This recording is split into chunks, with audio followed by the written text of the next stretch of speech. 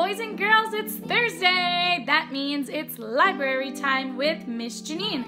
I hope you've been having an amazing week so far and that you've been enjoying all of the caterpillar themed lessons that all of us specials teachers have put together for you. So what we're going to do for library and media class this week is we are going to read this book together. It is called Clara, Caterpillar. And so one of the things I want you to do is take a moment, pause the video if you have to, get a piece of paper.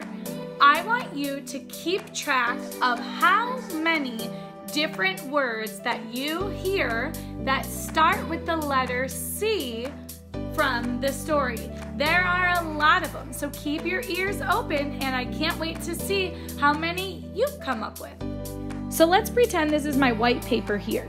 For every word that you hear in the story that starts with a letter C, whether it's a soft C or a hard C, doesn't matter, you're going to put a line down to count each word.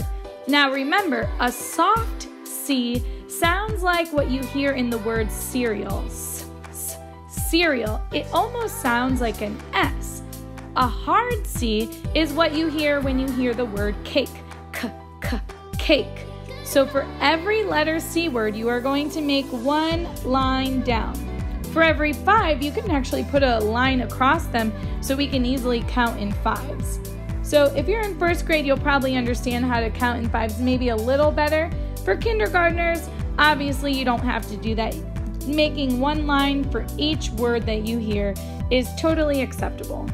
Clara, Caterpillar. This book is written by Pamela Duncan Edwards and illustrated by Henry Cole. The author writes the words, the illustrator draws the pictures. One day, a cream-colored butterfly laid an egg on a cabbage leaf. "Grow up to be courageous and contented, Clara," she called to her egg as the wind carried her away.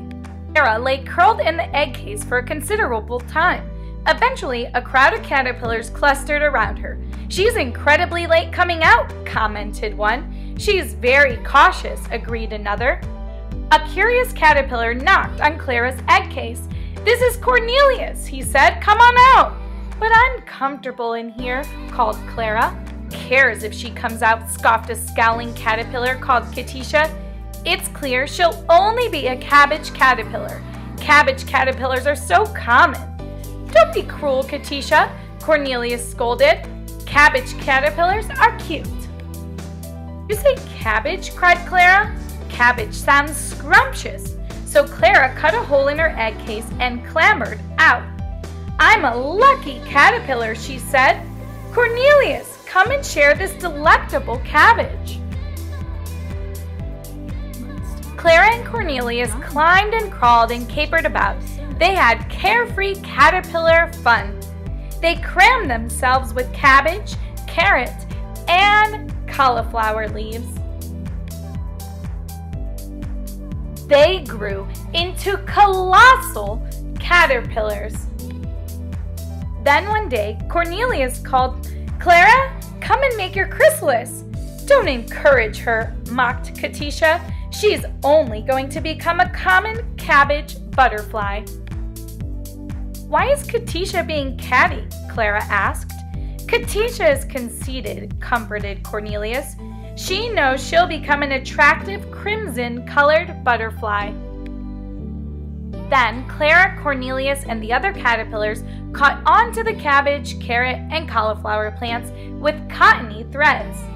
They crinkled and discarded their skins and cuddled down inside their chrysalises. "I hate being cooped up. I'm cramped. I'm coiled like a corkscrew. I'm crushed in here. I'm creased. I'm crumpled. My back tickles. It's making me cranky. I can't scratch. I can't cope," complained Katisha. "Cooey," cried Cornelius to Clara. "Are you comfortable?"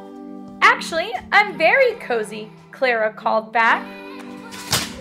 Then, one morning, the chrysalises began to crack, and out climbed delicate creatures. "Cool!" cried Clara. "You all look captivating. Cornelius, you're a terrific copper color." Why is that scruffy creature conversing with us? Complained a scowling crimson-colored butterfly. Katisha, Clara said, you are spectacular. Of course, replied Katisha, and you, Clara, are so cream. I think cream is cute, declared Cornelius. Cute? Katisha snickered. Don't be ridiculous, Cornelius. Then Katisha climbed toward the clouds on her scaly cobweb wings. Suddenly, a crow cawed and scared everyone. Snack time, he explained as he caught sight of the crimson-colored Katisha. The butterflies panicked and frantically scattered in all directions. You can't escape, screeched the crow to Katisha. Katisha, I'm coming to the rescue, cried Clara. Clara, be careful, screamed Cornelius. Plucking up her courage, Clara flicked her wings at the crow. Catch me if you can, you scallywag, she taunted. Then Clara curved down and ducked into a camellia bush. The crow became confused and forgot about Katisha. He cocked his head and pecked in the petals, but Clara, the cream-colored butterfly, lay camouflaged behind the curtain of cream-colored camellias. That's curious, complained the crestfallen crow. I was confident I could capture a succulent snack. The coast is clear, Cornelius shouted. The crisis is over. Congratulations, Clara, complimented the other butterflies. Clara, you're so clever, cried the shocked Katisha. I could never camouflage myself like you. I'm too colorful. I was crazy to scoff at your cream color. It's incredible. And cute, too, declared Cornelius. Cornelius clapped his wings. Listen carefully, he commanded. That crow is a scoundrel. Let's cling close to Clara. Clara can stop him from catching us. Clara is so capable and courageous. Clara is lucky to be cream-colored, said Katisha. And I'm a completely contented butterfly, said Clara.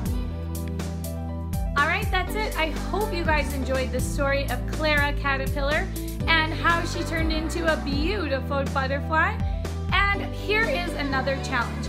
If you are in first grade, what I want you to do is spend a little bit of time and I want you to write down 20